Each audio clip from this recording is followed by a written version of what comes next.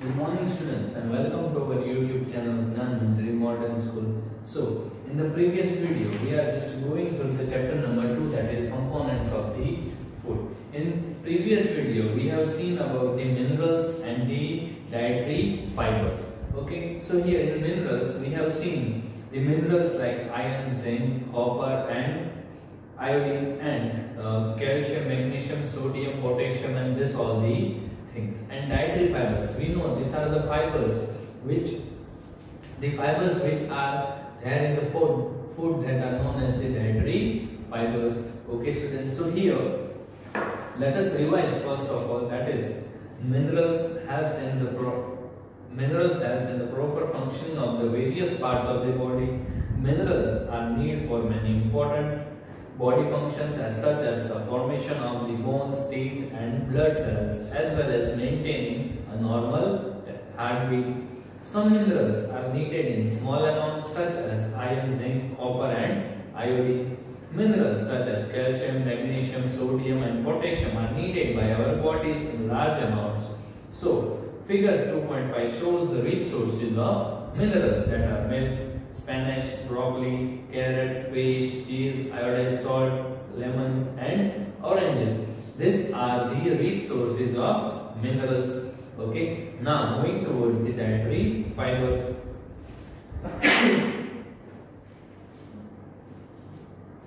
So dietary fibers, that are the fibers present in the food that are known as the dietary fibers. Okay, so here have you noticed that when you eat an orange, apart from the juice, you also consume the fibers of the fruits? How this fiber helps us? So is fiber present in our food or not? So here the fiber present in our food is called the dietary fibers. It is very important part of our diet. Dietary fibers adds bulk to our food and thus helps it to push solid waste through the intestines so that they can be easily passed out of our body. So here, what does the dietary fiber do? So the dietary fibers helps the intestines to move the solid waste out of the body. Okay students, and here moving further, that is we get more fibers mostly from plant food,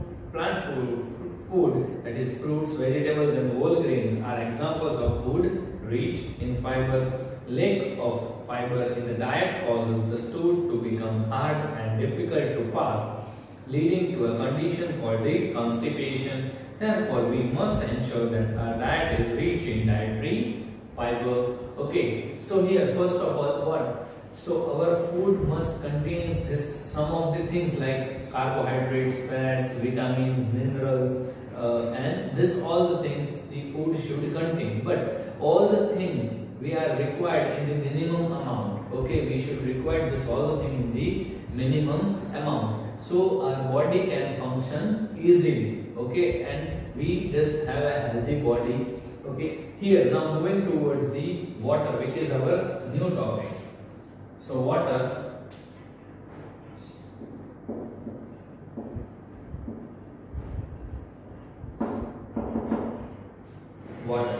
That is, here our body is mostly made up of water. Almost 70% of our body weight is water. Here we can say the first point, that is almost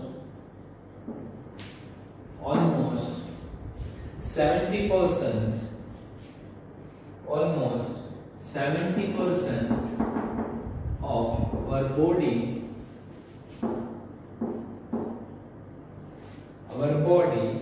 weight is water.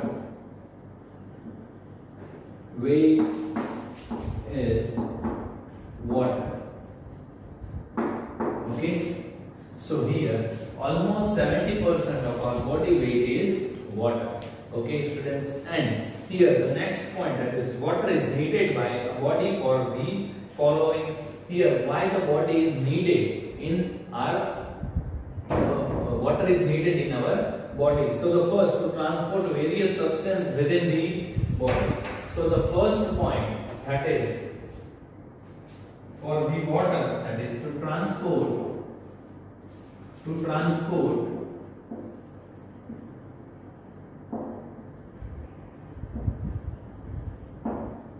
transport various substance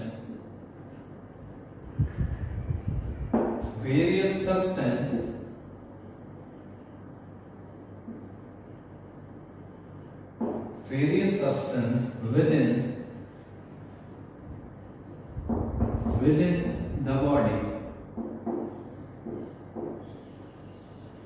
Okay, here the first thing, that why water is needed in our body. So the first point, that is to transport various substances within the body.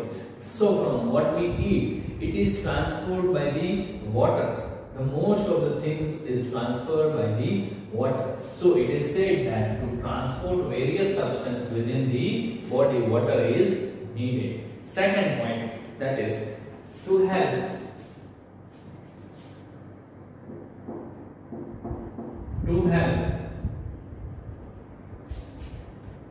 the body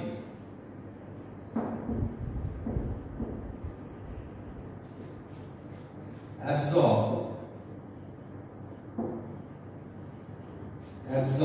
nutrients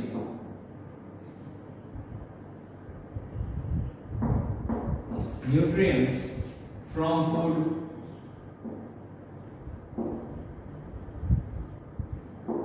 food. Here, what happens? To help the body absorb nutrients from the food. So, water also absorbs the nutrients from the food that we eat. Okay, students, how it absorbs? So, what happens? When we eat the food, it just mixes with the water. Okay, and so what happens? It will dissolve in the water, and water will absorb this or all the things, the nutrients from the food, and the wastage will go out of the body. Okay, now third one, to control the body temperature.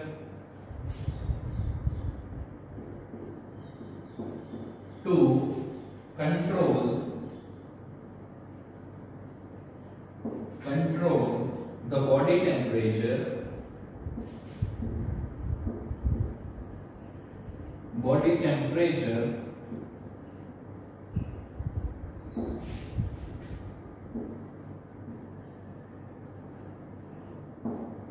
To control the body temperature. Here, the body temperature should be maintained.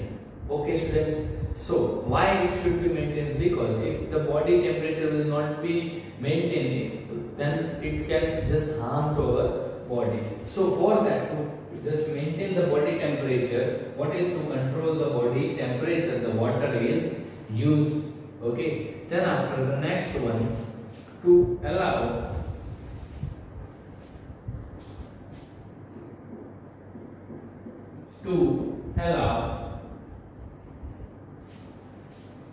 various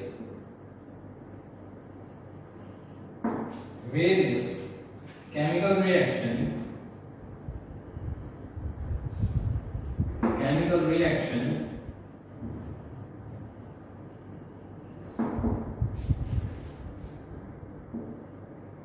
to take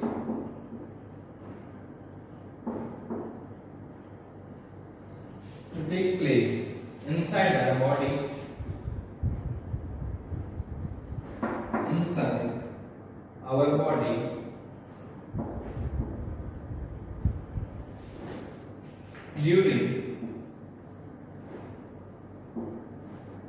during digestions,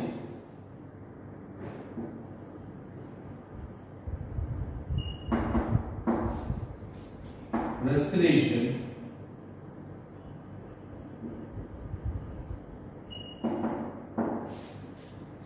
excretion,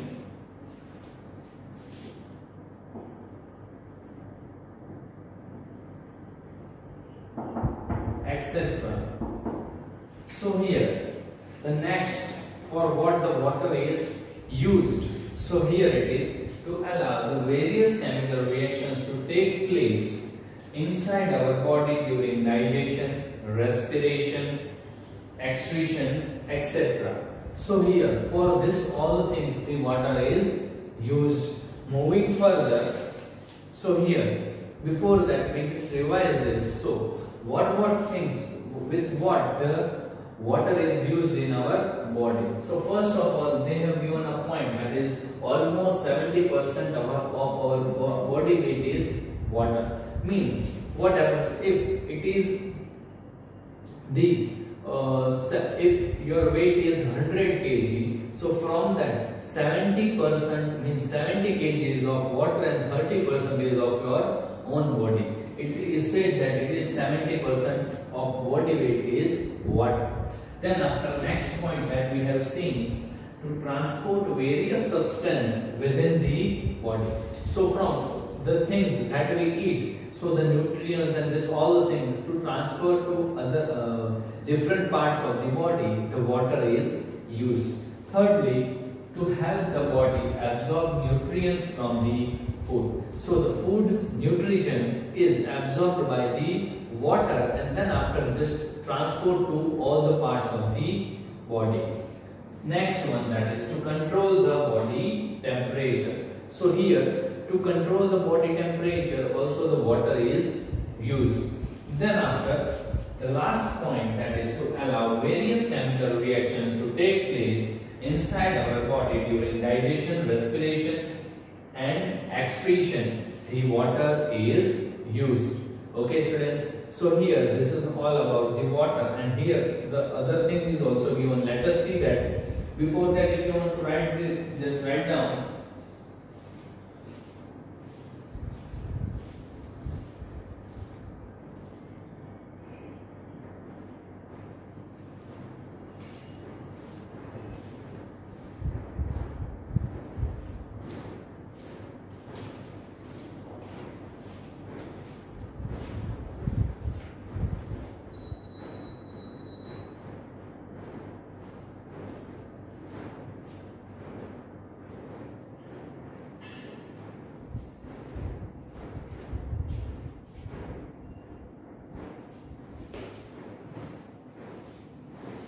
Okay students, moving further, that is here we lost a lot of water as sweat and urine. Our next point, that is we just lost our water in the urine and as a sweat from our body. So we need to drink enough water, otherwise it can lead to a condition called the dehydration. So if you just don't drink the minimum amount of the water, then your body is dehydrated. Okay students, your body is dehydrated. So what happens? Due to dehydration, you can't just, your body will not function properly. Then after here, we also get water from milk, fruits, vegetables and juices. However, we should try and drink at least 8 to 10 glasses of water every day to keep us hydrated. So what is hydrated and what is dehydrated? So what happens? Our body just secretes the water in the form of what? Urine and in the form of sweat. So what happens? The water is gone out of our body. So we should drink the minimum amount of the water which is required for our body. So if you just don't drink the enough amount of the water, then your body will be dehydrated. And if you will just drink the enough amount of the water, okay, then your body will stay hydrated. Okay, so this is all about the dehydration and the hydration. Okay, now moving towards the new point. Here it is let's answer. So what will I do? You just first do that by your own, and in the next video I will give the answers of it. Okay, so here now moving towards the next point, that is balanced diet. Balanced diet.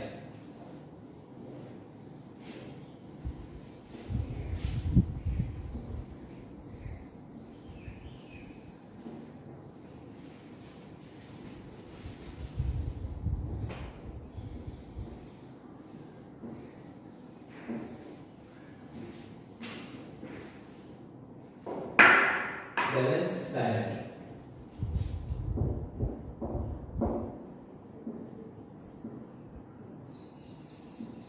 Balanced diet. Okay. So what is balanced diet? Here, balanced diet means the things which is needed by our body, and we just inhale this all the things in the minimum amount. then this is a balanced diet. Means we require enough amount of the proteins, vitamins, minerals, and all the things. So if we just eat daily as a part of the diet, okay, then it is known as the balanced diet. So here it is written, we must include the right amount of each nutrients in our daily diet. Our body can function properly only if our diet contains the correct proportions of all the nutrients. So here, first of all, the definition of balanced diet, it is given. So let us see that. So a diet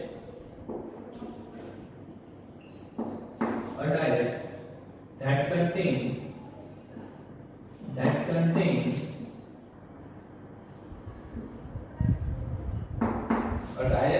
contains the right amount of the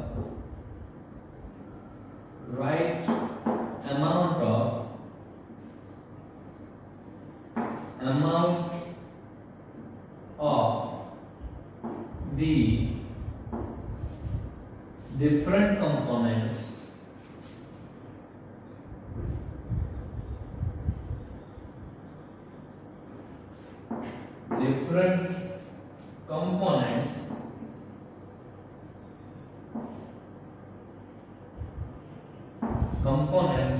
of food required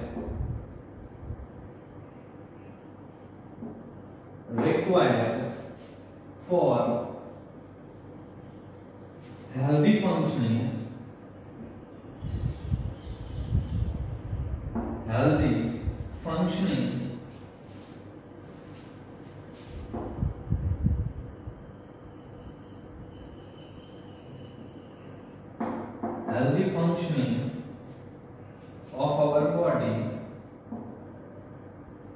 of our body is called a balanced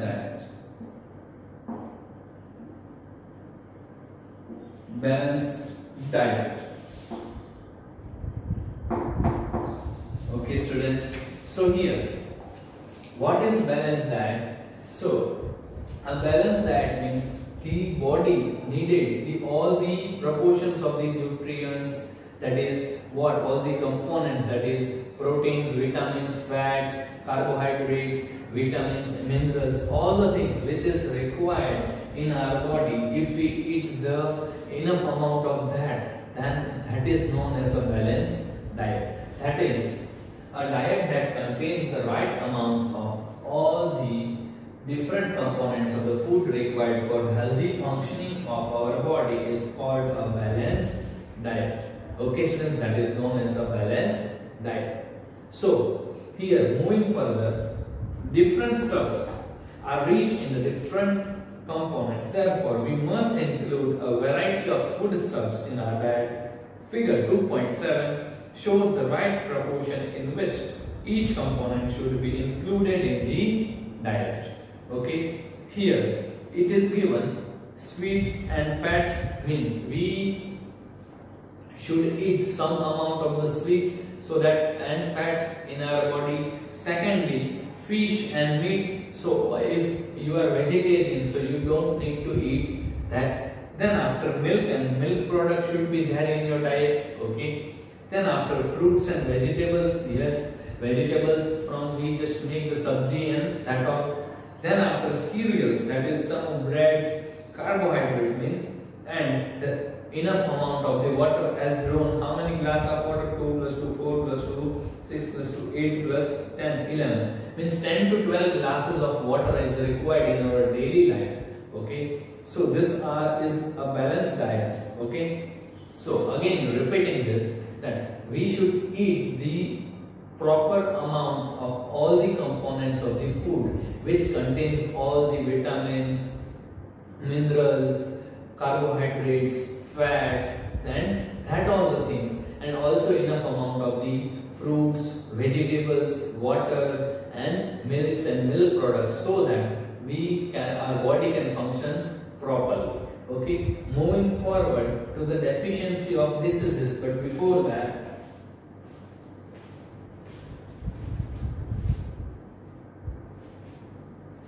so now moving towards to the deficiency diseases. Okay, let us see that.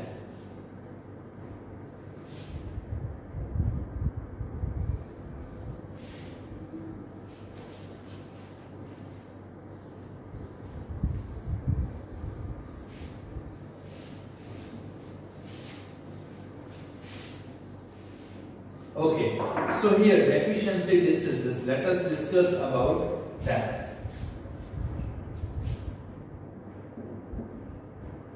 Deficiency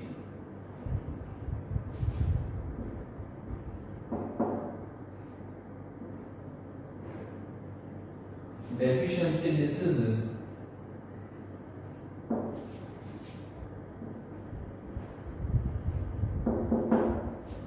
Deficiency diseases. So here the diseases which is caused by due to what? Due to the lack of proteins, vitamins, carbohydrates or any other components of the food. So that is known as the deficiency diseases. Means again I am just repeating that the disease which is due to the lack of food components, that are minerals, vitamins, carbohydrate, fats and that all. Due to that the disease which is caused, that is known as the deficiency diseases. So here the lack of nutrition in our diet over a long period of time can cause diseases. So here first of all the definition is given, that is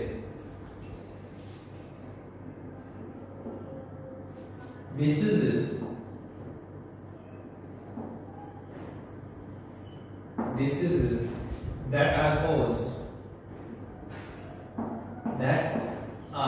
due to the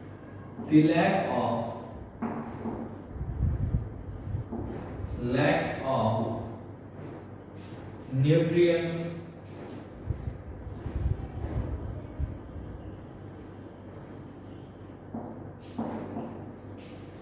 such as carbohydrates,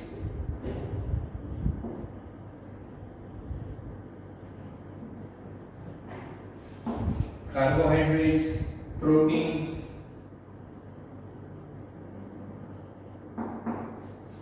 vitamins,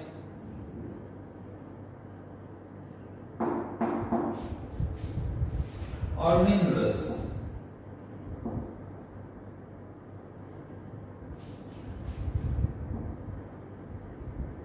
Minerals in the diet are called deficiency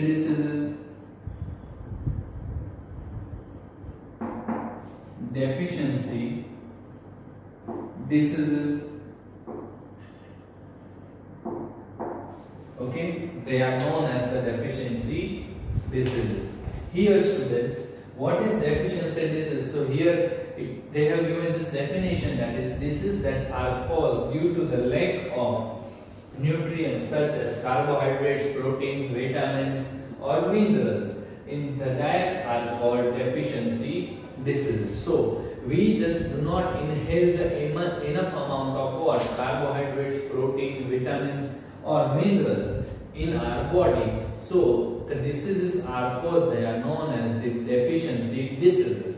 Okay, it is further categorized then. Okay, so here now moving forward, that is these diseases can be prevented by eating a diet rich in all nutrients. So if we just want to cover these diseases, then our diet should contain all the nutrients which is required for our body. Then after, as we have learned, we get most of our energy from carbohydrates. Therefore, a lack of carbohydrates leads to a lack of energy and stamina. So here they have given an example that the energy is get by the carbohydrates. So if we just don't eat the carbohydrating food, then what will happen? It will happen what? We can't have enough energy and stamina to our body. Then after, it is people who do not do a lot of physical work, such as farmers and laborers, need more carbohydrates in their diet than people who do less physical work, such as sitting in offices for long hours. So here they have just given a category that what is that? So the physical work is more, they require more carbohydrates, and the physical work is less, they require the less carbohydrates. Okay. Now here moving forward, that is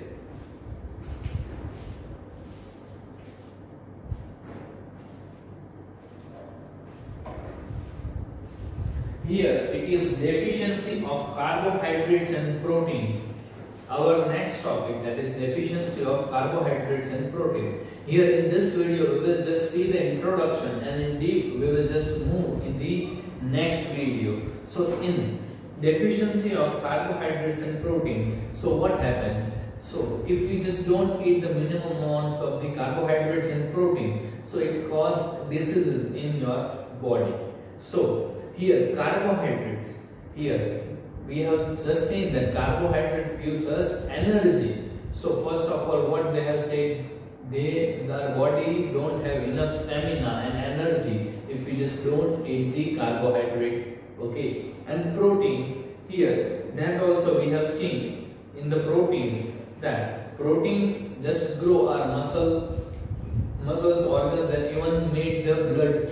Okay. So that will not form if we just don't eat the enough amount of the protein. So our muscle will not grow, or some of the organs will not just work properly, and our blood will not grow as much as required. Okay, so this is all about the deficiency of carbohydrates and proteins. Further we will see in the next video. Now please write down your homework.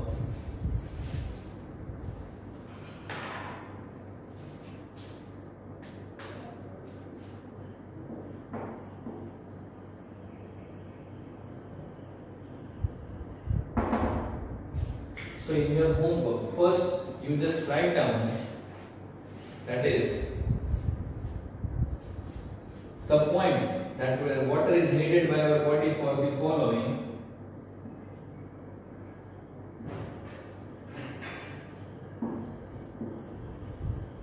Water is needed by our body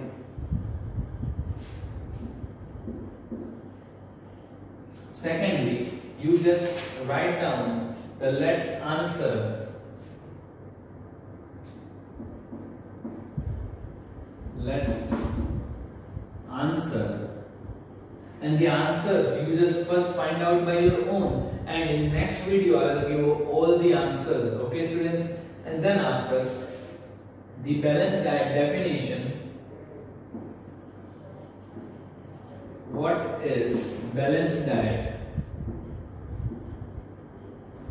Balanced diet. Okay. Then after, deficiency diseases.